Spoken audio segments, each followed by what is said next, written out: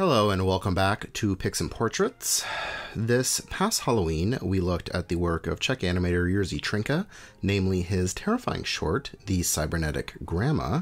The Czech have a rich history of animation, be it traditional, stop motion, or puppet. They have given us some fascinatingly weird, sometimes horrifying films, and today, I'd like to profile some of them. Now, this is not going to be super in-depth, but it should introduce you to a lot of the important Czech films and animators, starting with Karel Dodel and Irene Dodelova's Ideas in Search of Light from 1938. This is an abstract film. According to the opening crawl, its intent is to symbolize the greatness of humanity and fraternity. The animators manipulate light against a black background, exploring space with different patterns and intensities. It's got great frenetic energy. Reminds me a lot of Absolute Film, which we talked about in our brief history of computer animation. I believe that was episode 1. A couple years earlier, this pair produced Hra Bublinek along with Hermína Týrlová, who we will talk about more in a bit. This is similar to Ideas in Search of Light, very abstract. I think it is wild that this incredible animation is actually just a commercial. Given budgetary constraints, the cost of animating, a lot of early Czech animation was just advertising. This here is for soap, Soponia soap. It's beautiful. The Czech animation industry really took off after World War II. A lot of this can be attributed to Jiří Trnka, who brought attention when his 1946 short, Animals and Robbers, won an award at the first Cannes Film Festival. This was an adaptation of the Grimm's fairy tale, Town Musicians of Bremen, where a group of animals, tired of their master's abuse, flee and become musicians. Trnka's accomplishments and influence earned him the title, the Walt Disney of Eastern Europe, and his impact reached much further than just his homeland, then known as Czechoslovakia, today Slovakia and the Czech Republic. Czechoslovakia's major animation studio was Atelier of Film Tricks, or AFIT. All manner of animation was produced at AFIT, though it would later be separated into two different studios, one dedicated to puppetry and stop motion, and one to traditional animation. Trnka focused on producing puppet films like The Czech Year, his version of A Midsummer's Night's Dream, and The Hand, which we talked about in the Trnka video, so check that out for more on this period. On the traditional side, there was Zdeněk Miller, whose work was very cartoony, in contrast to everything else we've seen so far. It's adorable. His most popular character was Mole, a mole, obviously, who appeared in 63 shorts between 1957 and 2002. Mole's adventures were generally situated around an item or activity, so Mole becomes a painter or crafts pants, which was actually the first installment. Mole is hugely popular around the world, not so much here in North America, but he was well known enough to the point where a stuffed animal bearing his image actually went into space in 2011. Speaking of space, this studio would animate 1973's Fantastic Planet, a co-production with France, a landmark animated film featuring a strange planet with strange creatures, aliens, very weird and very on brand for Czech animation. Now, pretty much all of this was produced out of the capital Prague, but there was also a studio in Zlín in the Moravia region of Czechoslovakia. That's where Miller began his career. It was also home to Karel Zeman and Hermína Týrlová. Zeman was a special effects wizard. He is often compared to Georges Méliès due to his incredible trick photography, the way he utilized and blended animation with live action. His most famous film was 1958's Invention for Destruction, dubbed and released in America as The Fabulous World of Jules Verne in 1961. It's possibly the most famous Czech film of all time, certainly the most successful financially. It was based off of several stories, again written by sci-fi pioneer Jules Verne, namely Facing the Flag. Aesthetically, it was inspired by the original illustrations that accompanied Verne's stories, line engravings by artists like Edouard Rieu, very steampunky. To give it this distinct look, hatching was actually painted onto the costumes and set pieces, which are absolutely gorgeous. This was produced to give the viewer the feeling of stepping into this world, and by all accounts, a success.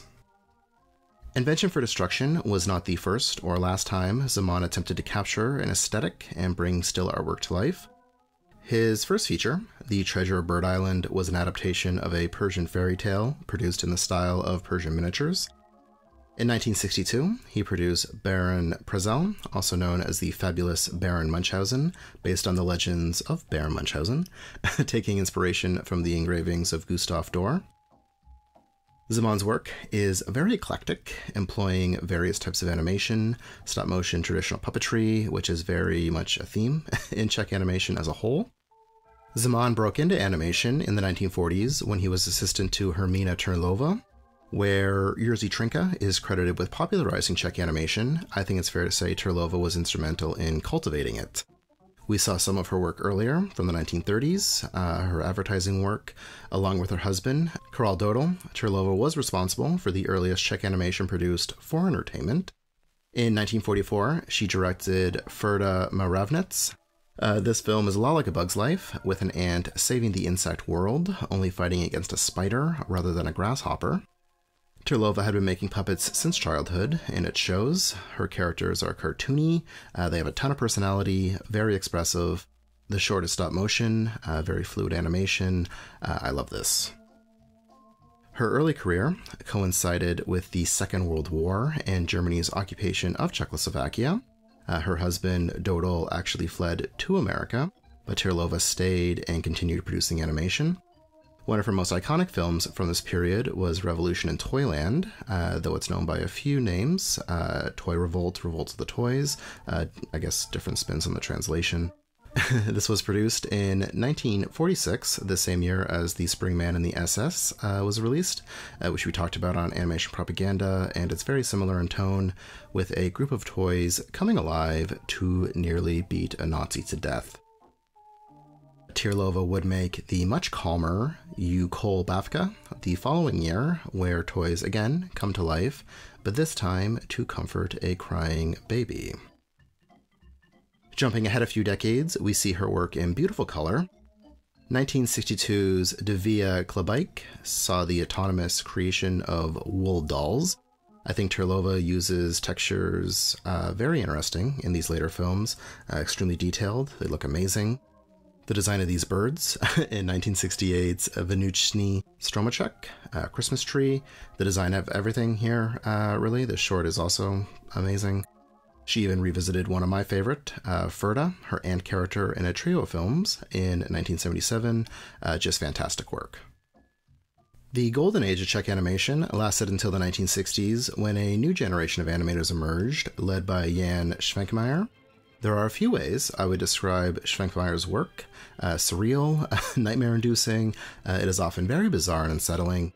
Here we are seeing his ode to childhood, Jabberwocky, from 1971. Based off Lewis Carroll's poem of the same name, it presents images that are evocative of childhood, so dolls, toys, in such a way to produce feelings of loss. A pair of clothes moves, but no one is in it. In 1983's Dimensions of Dialogue, Svankmajer explores the difficulties of communication. It's divided into three parts: Dialogue Vichny, Dialogue Vashnivi, and Dialogue Visur Pavajiki. Factual, passionate, and exhaustive discussion. In the first segment, figures comprised of food and household items consume and regurgitate each other over and over again. Part 2 sees lovers made of clay absorbing and morphing together erotically before fighting and ultimately melting. And in the final part, two heads with the ability to stick objects out of their mouths do so, but fail to line up in any way that is meaningful or productive. Svankmajer was big on bodies, or body horror. We see it most blatantly in Darkness, Light, Darkness, in which a body puts itself together, making many quote-unquote mistakes before achieving its accepted form. These include eyeballs on fingertips, which is a sentence, and head atop feet. Upon completion, the body is stuck uncomfortably in a box, barely able to move.